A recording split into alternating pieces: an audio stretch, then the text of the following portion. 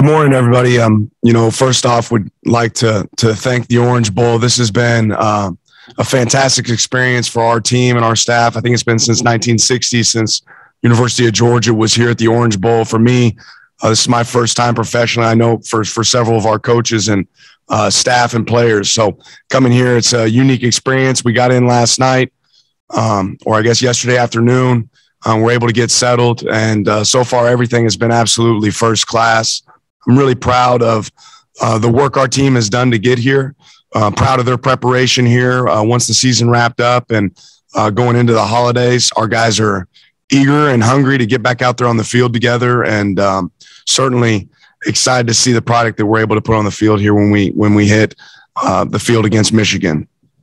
That being said, we can go ahead and get opened up. All right. First question, Ralph Russo. Go ahead. Hey, Dan, congratulations on the new gig. Wanted to ask you about, obviously, the last game. I know you've been asked about that a lot, but I guess what I'm wondering is when you have one bad game out of the season, what does that look like when you go back and start reviewing that compared to other games? Is it a back to the drawing board situation? Is it a just, oh no, we only need to make a couple of tweaks? Like when you're sort of recovering from a game where a lot of things didn't go right, what does it look like for a coach to dig in on that compared to games where a lot of things went right, which you had for most of the season? Yeah, I think you have to approach it like any game that we have had this season, where you go back and you try to be analytical regardless of the result. We take a deep dive every single game when we're successful. We take a deep dive when we're not. And our approach didn't change after this past game. I think you give a lot of credit where credit's due. They did a great job against us. And I think they're left a little bit of hunger there for us, Ralph, to go back out there and get an opportunity to play again. Okay. Next question, Dennis Dodd. Go ahead. Dan, kind of the same thing. Again, congratulations on Oregon. Is there a wounded pride factor to this, to the defense? I know Ralph asked the question, but just digging down on this, do you have to address that first? Or again, is it all technical? Our guys are excited to compete. I mean, every time we take the field, I don't think it matters if it's practice and we're doing team run against each other, or if it's game day. Our guys want to go out there and prove their worth. I think they've done that week in and week out this season. And the fact that we had a hiccup doesn't affect what we want to do going forward. Luckily for us, ending that game, every single one of our goals, still stands in front of us. And this opportunity, there's 4 teams in the nation that get to go play right now at this level. I think we recognize that opportunity in front of us and want to go take advantage of it. And next question is for Mark Schlabach. Go ahead. Morning, Dan. Can you just describe what the last few weeks have been like, trying to balance the new role and your responsibilities at Georgia and keeping the proper balance? And I know you've hired a few assistant coaches. How much have you been able to get out to Eugene, if at all? I went out one time initially right after getting hired, and really excited about what we're putting together there. My focus, the good thing, again, West Coast being 3 hours behind us, is giving us the opportunity to be able to really focus on Georgia early on during the day, and then later on at night, able to get a lot of things accomplished with our team there at Oregon and our staff as we're piecing that together. And next question for Tim Reynolds. Dan, good morning. We're seeing, we all know what's going on in the world right now with the virus numbers, of course. We're seeing some bowl games unable to go forward.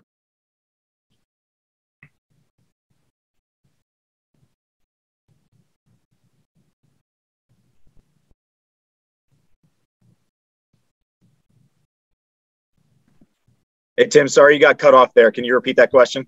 Yeah, Dan, I was asking you about the virus and what's going on. We see some bowl games unable to go forward. You guys are here to be safe, but also it's a bowl game. You want the kids to have an experience. How important is that balance that, you have the beach outing and team dinners and stuff like that? How important is that even at a time like this to give the kids that bowl experience? Ultimately, I think every one of our kids, if you ask them, would tell you that we came here for one purpose. But I'll say this: I've got tremendous amount of respect for our medical staff. Ron Corson and his staff, and the precautions they've taken to prepare our kids. I also give our players a lot of credit for how diligent they've been on taking proper precautions, whether it be wearing the mask through the hotel or when they're out and about. But we came here to win a football game, and we're excited about everything that the Orange Bowl does for our players. But there's no secret what we came here for. Next question for Andrea Adelson. Go ahead. Hey, Dan, when you look at Michigan and their offensive line and what they do with their running backs, what type of challenge do they present that might be a little bit different than what you've seen this season? Yeah, Michigan plays football. You got to give Coach Harbaugh and Coach Gaddis credit with the way they have running backs that can run the ball. They use tight ends like a lot of people don't use tight ends today. In some ways similar to what our offense does. They run hard mouth, smash mouth football plays. They demand some physicality up front, which I know we're excited to see. And then they have the ability to attack you downfield. So I just think they show tremendous balance in the way they prepare, in the way they play the game. And it's going to be a physical football game, which I know we certainly appreciate. Okay, next question for David Hale. Hey, Dan. Cade McNamara has a very interesting throwing motion for a quarterback. It's sort of that sidearm, almost like a shot put type of delivery. Have you seen that before with a quarterback? And what does that present a different challenge for your guys who are trying to disrupt passing lanes and stuff like that? For us schematically, I don't think we change a lot of how we attack that, but I do think he has an extremely quick release. That shows up on film. He's very accurate with the way he delivers the ball, and the fact that he can release it from different passing angles is unique. Always for us, there's going to be an emphasis in trying to affect the passer, and what that looked like, and can be different based on each game. But for him, that's no different for us. We want to be able to get our hands up, get in passing lanes. We want to be able to close to him and create some tough throws. And then we want to make sure he has to throw into tight windows. So, but he's shown that he can do that. So he is going to give us an opportunity. We have to go out there and play our best to be able to stop that. Thanks. Next question from Mike Griffith. Yeah, thanks. Oh, excuse me. Can you unmute me? Please? Dan, you're unmuted, Mike. Go ahead. You can talk. Thanks. Yeah, I appreciate you calling on somebody that covers the team. Dan, a two-part question here. One, Michigan does profile as a power team, and yet they have all these explosive plays over 50, 60, and 70 yards. Can you explain that paradox? And two, what was it like when Will slid into the secondary, and what was it like working with Coach Muschamp back there on defense? Yeah, absolutely. But first starting off with the explosive plays, I think what you'll see is they're very creative on offense with what they do, and they do a great job attacking poor eye discipline. There's multiple plays they use to set up the next play, whether it be play action runs to set up play action shots down the field, whether it be their misdirection game with reverses, flea flickers. They do a great job utilizing trick plays to get the ball extended down the field, as well as those shots. And then, to answer the second part of your question, Coach Muschamp has been invaluable to us. Just from an experience standpoint, I think he does a good job of communicating with our players. I know our guys really love being coached by Will. I certainly love having him in the room. He's been a good guy for me to be able to lean on, and our coaching staff to be able to lean on. With his experience and just with his demeanor and his approach every day, the way he comes to work, it's been fun to be around. Okay, next question for Chip Towers. Go ahead, Chip. Yeah, Coach, probably the craziest thing about that SEC championship game, when I look at it, is 0 sacks. That was certainly not you guys' MO at all this year. Was that a product of scheme, do you think, or was that more of just what Alabama was able to do, on the offensive line? And how different is it going to be? Is that necessary when playing somebody like Michigan? Yeah, I mean, always you want to be able to affect the passer, like I said before. I think it's a combination. They did a great job doing some things different schematically, and then obviously have a quarterback back there that's elusive and able to run. Created some opportunities that were made it hard for us to get them down. Several close calls that we weren't able to finish on. So certainly been a point of emphasis for us moving forward, and something we want to be able to take advantage of in this game. But they're a good offensive line. They do a good job protecting the quarterback. So we have to try to find unique ways to create that pass rush. And next question for Mark Weiser. Hey, Dan, in terms of the defense for this game, what is different about the operation of the coaching staff-wise, given that your plate's been full and in the lead up to the game, and then the game planning and who will call the plays Friday night?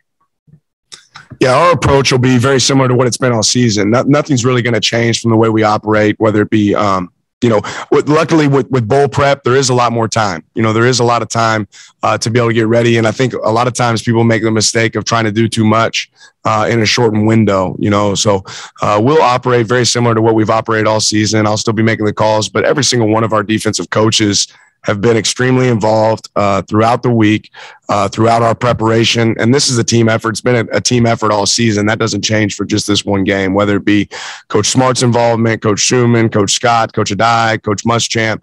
There's a lot of hats and there's a brain trust that kind of goes into how we operate, and our players are very involved in that. So everything's going to be operating like it has all season. And next question is for Zach Klein. Hey, Coach, what has Hassan Haskins done to get cooking lately? 7 touchdowns his final 2 games. And have you broken down a meeting by saying go Ducks instead of go Dogs? No meetings here have been broken down like that. No, great question. Hassan and really their whole backfield, those guys are extremely physical. They run tough. I know for us, personally, we've shown a lot of film of these guys breaking tackles, and the way they run hard. Very rarely are they running to avoid contact. They're running to create contact. I think that shows up in the way that they play week in and week out, but they have a real disciplined approach. They're going to make sure that they emphasize running the ball, and that's shown up a lot with Hassan and all the running backs. Okay, next question's for Pat Forty. Hey, Dan. Question there. You mentioned how they attack eye discipline. How would you say that you guys core eye discipline? Sorry, your team's eye discipline has been, and how do you coach that? Yeah, I think you just have to recreate as much of that as possible within practice and within walkthroughs and film study. Our players, take a tremendous amount of pride in doing their jobs and doing it correctly. But you have to recreate some of those tough moments, some of those conflict plays within practice, and you have to work setup plays in practice to set up a tougher play throughout the game. And I would say at the end of the day, our guys have been really solid all season. From an eye discipline standpoint, certainly there's some moments that we feel like we could be a lot better. But we challenge ourselves to try to make practice harder than the game. And we've been able to do that, for the most part this season. All right, we're going to take a couple more questions here. Next one is for Connor Riley. Hey, Dan, I wanted to ask you about Glenn Schumann and sort of how he has grown as a coach over your time together at Georgia, especially with him already sort of having the co-defensive coordinator role. Yeah, Glenn's a phenomenal coach. He's also a great friend. He cares about his players tremendously. They have a huge amount of respect for Glenn and the way he works day in and day out. He's a diligent worker. He's extremely smart.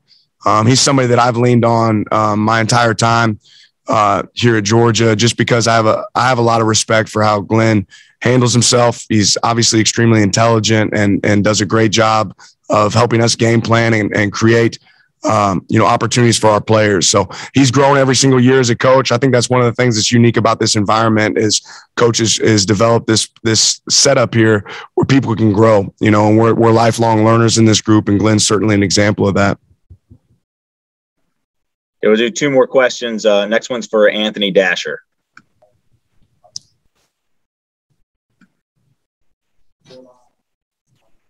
Oh, hey, Coach, sorry about that. Ask you about Chris Smith just real quick. I know he's still a little bit banged up for the SEC championship game. How much of the 3 weeks off allowed him to maybe get back to his old self? And as far as the star position, I know William Poole got the start against Alabama.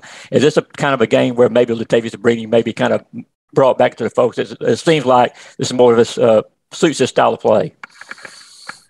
Yeah, I think the time off in general for all of our players, including Chris, has been, very beneficial from a recovery standpoint. Our guys have been really working hard in the training room to accelerate some of that recovery. And I know going into this game that both Poole and Brini both are attacking this thing, ready to go play and go get to work. So excited to see what both those guys are able to do.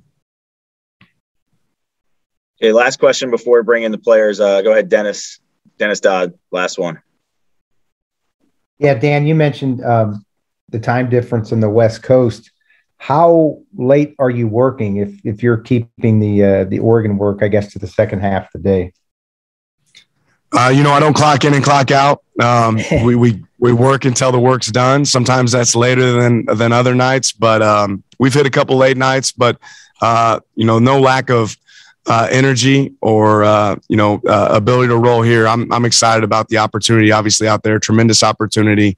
But our players and coaches here have done a great job of affording me that opportunity. So I'm not going to do a disservice to our guys by not finishing this the right way and the effort that I put in to what we've done here. All right. Thank you, Coach.